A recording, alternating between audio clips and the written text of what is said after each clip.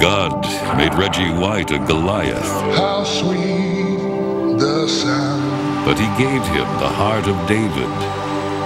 That saved a wretch like me. He searched for the promised land, a world championship. I once was lost. In Philadelphia, he nearly lost hope. But now I am found. But in Green Bay, he got his second chance. Was blind. For 12 years, he never rested. But now, and in the end, I see his prayer was answered. Amen. After all that you've achieved on the football field, Reggie, do you finally feel fulfilled, or do you have any other goals that you want to achieve? I thought I would be fulfilled, but once the Super Bowl was over, I realized something. My career is not over. It began back in '85. In Philadelphia, White was a sack machine, the minister of defense. And on Sundays, his sermon never changed. The quest for the Super Bowl trophy. If we're going to make it, we're going to make it together. Father, I have an opportunity personally to finally win a championship, and we're on the road there. Yes, we are. Thank you, Father. Let's get back to playing football like we started out the first 4 games, right? He made 7 straight Pro Bowls and anchored one of the decade's greatest defenses, but he won only 1 playoff game. He became a free agent, and it was time to move on, despite thousands of fans urging him to stay. To be honest with you, I mean, it had gone out of me. I mean, I had no enthusiasm about wanting to be a Philadelphia Eagle again. And the Eagles pretty much said, hey, you know, we don't want this guy no more. Really, I thought I was going to San Francisco, and I remember really praying about it. When I was down there praying, God asked me something, and it wasn't like he said, Reggie, it was just in my mind. He said, what are they calling Green Bay now? I said, well, they call him the San Francisco of the East because of the offense. He said, where did the head coach, the offensive coordinator, the defensive coordinator come from? He said, well, I said, they all came from San Francisco.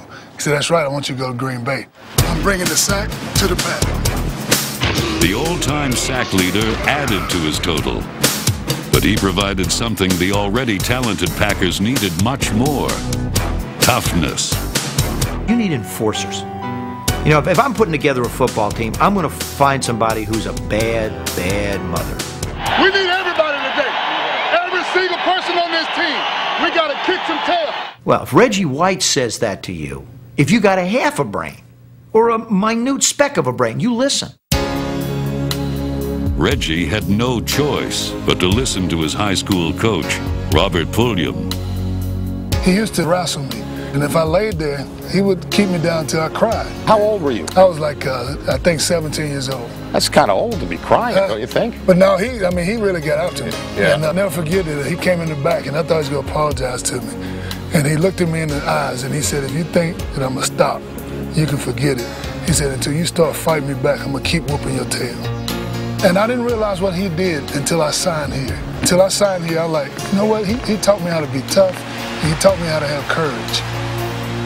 No one had to teach him how to have fun or how to lift a team. Good job. He's just a big kid. You know, he's a 6'5", 300-pound goof. Hi, y'all smile. Take my picture. Hey, bro. He'll turn into Muhammad Ali like this. I'm the greatest of all time. People know I'm pretty. I can still fight. They say I'm old. I'm not old. Or he'll give you a Rodney Dangerfield. You know my coach, Buddy Ryan, I tell you, he's so ugly. When they cry, tears go down the back of his head, avoid his face, I tell you. Or he'll start messing with you in the locker room. Oh, God. I like it. This is cool. I'm glad you do. How you guys doing? Shake his hand. This is a once-in-a-lifetime thing. You know, I just want people to feel, hey, man, this guy is real. He's not a phony.